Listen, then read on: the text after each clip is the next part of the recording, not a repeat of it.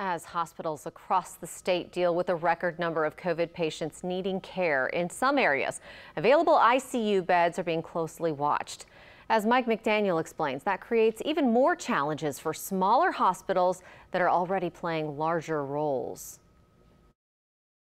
With hospitalizations rising in Louisiana, state and health leaders are concerned about what may happen. We are very much on a trajectory right now of increased positivity, increased cases, increased hospitalizations that threaten our ability to deliver life-saving care in our hospitals. Governor John Bel Edwards says we're not there yet, but in some areas that threat is closer than in others. According to numbers from the State Department of Health, as of Thursday, there are only 15 available ICU beds in Region 3.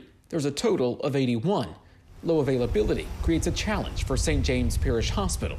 All of the referral centers are heavily, inundated with COVID patients. CEO Mary Ellen Pratt says COVID patients make up 40 to 50% of the patient population.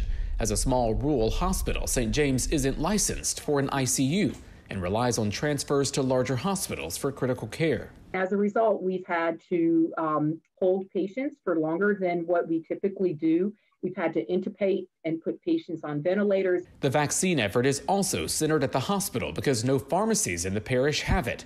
Pratt says there's no freezer storage at the hospital, so doses have to be given quickly.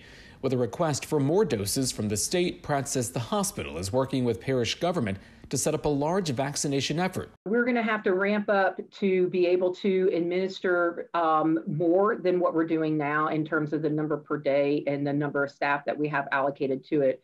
Mike McDaniel, Eyewitness News.